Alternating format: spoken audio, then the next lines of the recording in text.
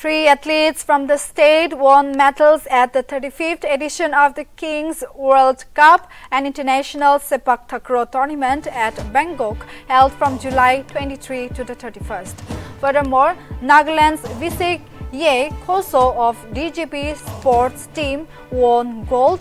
Akumtila and Sezovelu from State Sports Academy won gold and bronze medals in the event.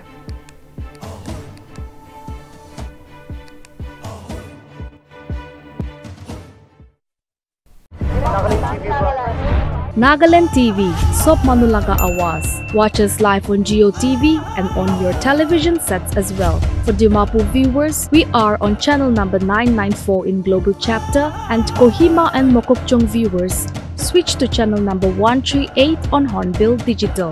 For all news and updates, follow us on Facebook, Instagram, YouTube and Twitter.